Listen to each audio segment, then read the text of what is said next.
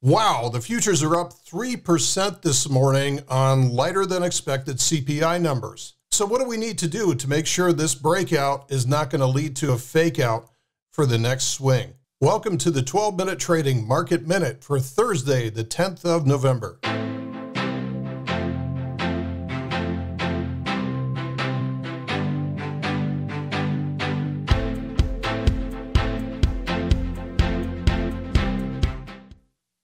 Let's make this quick. It's really simple here. This is the S&P 500 daily chart, the S&P 500 futures. So we're seeing essentially a 24-hour view of what's going on. And this is the authoritative chart for the S&P. Now, what we have here is what's called a Darvas box. A Darvas box is where we have the relative highs, the relative lows.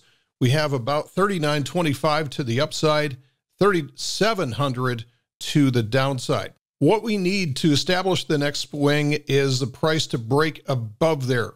So while this is nice, this is a great start off of the relative lows at 3750 for us to be up 3% today. That's a heck of a move, by the way, anyway, but it's not going to mean anything until we make new highs. This is a higher low on the daily chart.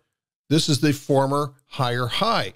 So we have higher highs, higher lows, and unless this prints a higher high, this is meaningless, because the fear here is that some Fed member is going to open mouth, insert foot, and say something like, well, it doesn't really matter what the CPI is. We have our rate schedule. We're going to keep on raising rates. If they say something hawkish like that, all of this momentum is going to work itself to the downside. So again, Darvas box means that if this prints a lower high, and if we close below 3,700, we are going to be testing 3,500 in no time at all.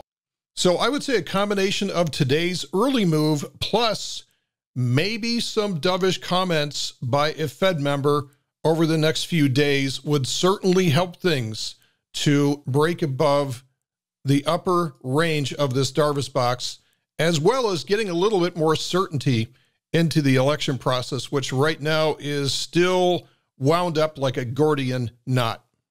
If you want a little bit more detail on this, you can go down to the hourly chart and look for price structure to start to support upside movement. If we start to put in higher lows and higher highs above that, that is going to be constructive price action. Otherwise, if the opposite occurs, if this starts to fade down and then puts in lower highs and lower lows, then we can get an early read on which direction the next swing will be.